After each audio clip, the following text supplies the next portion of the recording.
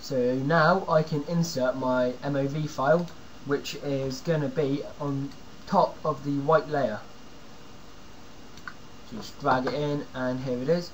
Now click Effect, Keying, and Luma key. Now where it says the threshold, bring that up. You need to just make this smaller now. It's a very quick piece of footage. It is very, very quick indeed.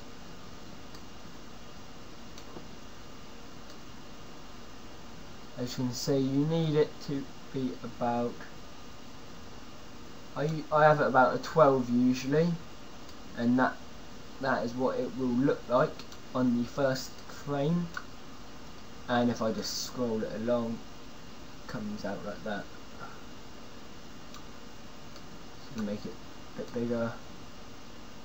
Right, so now on this bit, this is when the blood splat is going to appear. So now you insert the blood splat picture, and that must be on top of the MOV file as well. And we're going to do the same effect as what we just did on that video, on that piece of footage. But except on key type, make sure it's key out brighter. And now we'll just bring our threshold up a bit. As you can see, that's what it will look like. Like that. So this is where the blood is going to splat to. So it would splat there.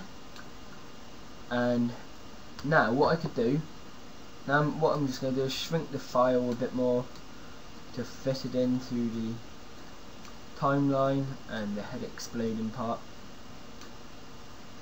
And if you right click on it, on the layer down here, no, I mean, where is it? Mode. You can have classic color burn like that, but that doesn't look too good.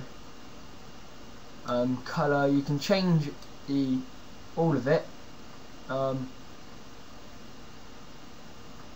that. You can have, just experiment really, you could.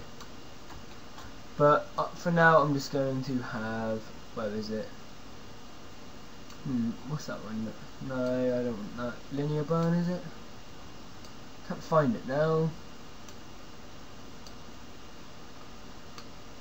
No, I'll have linear dodge, like that. And as you can see, it's pretty see-through. You can see through it. And what I want to do is just, if I insert now an ellipse tool, just the ellipse tool, you can go over it like that. And here where it says mask, just go down and mask expansion, keyframe that. So now hit page down and just make this a bit bigger, like that. So then it gradually builds up.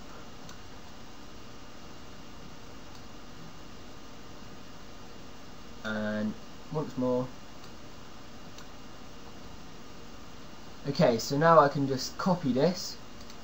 So Control C, Control V, and I'm just going to bring it over to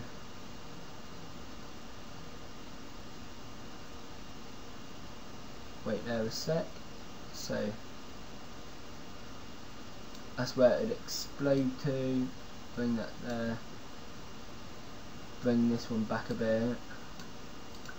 And now I'm just going to rotate this, just like that.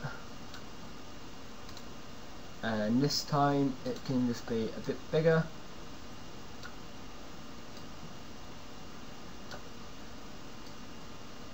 Alright, I'm just going to show you it now.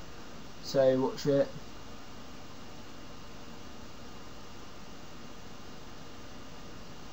That looks pretty cool. Now File, Export, and I'm just going to export it as AVI. And did I turn up the opacity? I forgot. Yeah, as you can see, it's see-through. You can feather it out a bit if you want. Doesn't really matter too much. Oh, wrong thing. you could feather out the layer. Doesn't really matter, to be honest, but it does always look nice if you feather it out a bit, like that. Right, now File, Export, AVI, OK, overwrite that. We'll just let it hurry up. It should go fairly quickly depending on the amount. And now After Effects, watch this video and preview it.